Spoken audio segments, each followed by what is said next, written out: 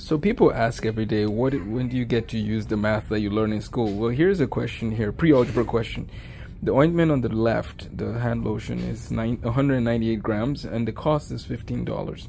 The one on the right is 50 grams and the cost is $8. So basically 8 times 2 is 16. If I bought two of the small ones, I would only get the value of, so basically think about 8 times 2 is 16, you would get 100 grams.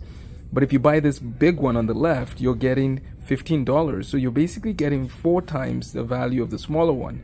Notice that you can use math to figure out which is a better deal, right? So this is part of pre-algebra, the idea of ratios and proportions and unit price.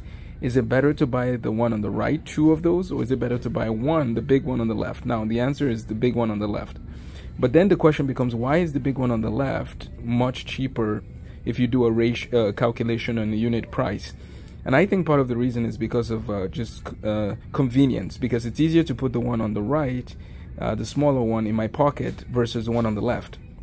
Now, these are some of the challenges of people who have dry skin like I do. We have to get lotion, and so now we have to use math to figure out what's the better deal.